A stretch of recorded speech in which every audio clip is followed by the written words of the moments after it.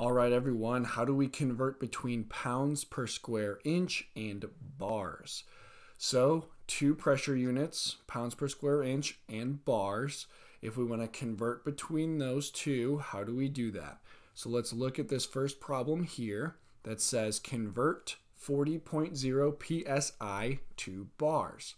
So we're going to start with 40.0 psi. And we want to figure out, okay, how many bars is that equal to? So this is a dimensional analysis, one-step conversion problem where we're going to multiply by a conversion factor, which is a fraction that relates psi and bar.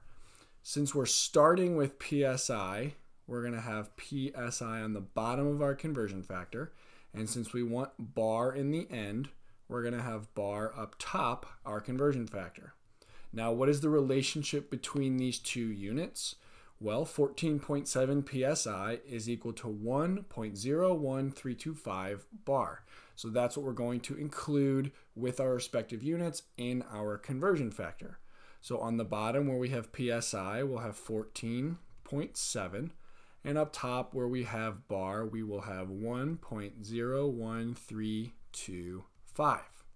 Okay, so our problem is set up. Let's look at our units.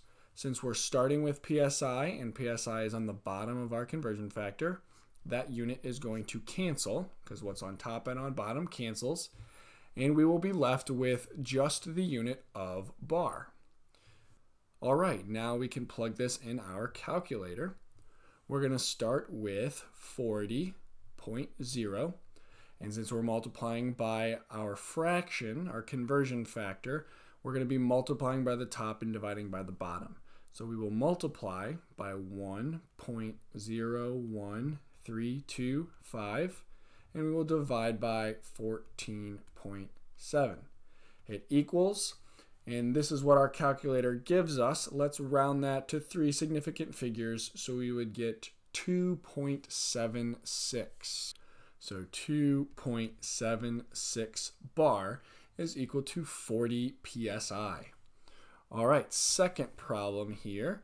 What is 0.951 bar in psi? So going the opposite direction.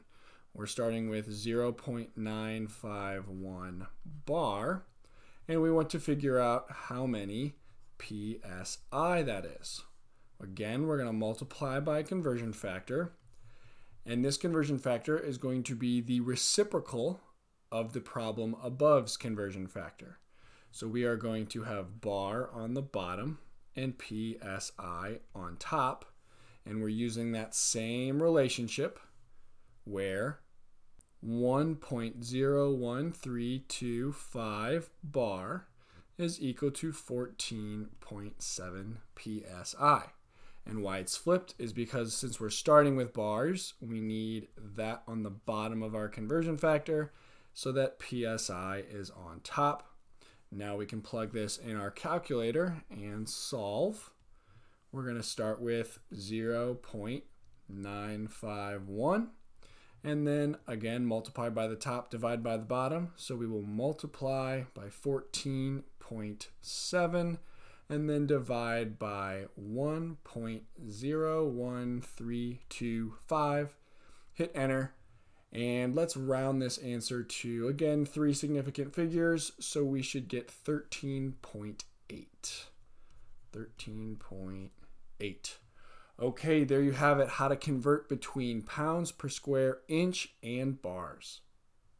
All right, if you want to see another example, click in the top right. Please like this video if it helped you in any way. Feel free to look in the doobly-doo below for additional help and resources. Please subscribe and ring the bell to get notified for new videos. And thank you so much for watching.